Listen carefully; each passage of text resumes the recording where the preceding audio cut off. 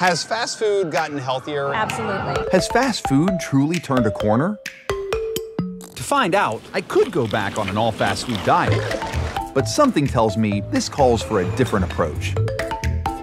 I want to start my own fast food restaurant. You're crazy. Yeah. Tell me what kind of food. The most eaten animal on the planet. Chicken. If I can have the farm that brings the chickens to the restaurant, that's a good story. Go forth and find your chickens. I am your chicken father. That is a lot of chickens. My free-range, cage-free, no hormones added, humanely raised, natural chickens can get The USDA's seal of approval. Sounds amazing. Until you start to realize how much of that is labeling. What's the smallest space we could give them that would still be quantified as free range? Free range.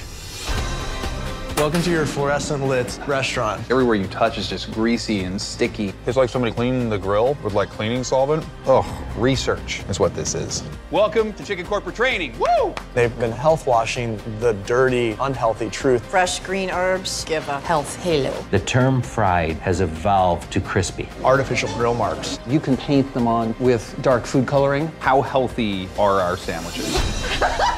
I think that answers my question. What if there was a company that was completely honest with their customers? Well, why would they do that? Are people actually ready for a 100% honest food experience? Oh, look, it's hollow. You can actually put it on like a mitt.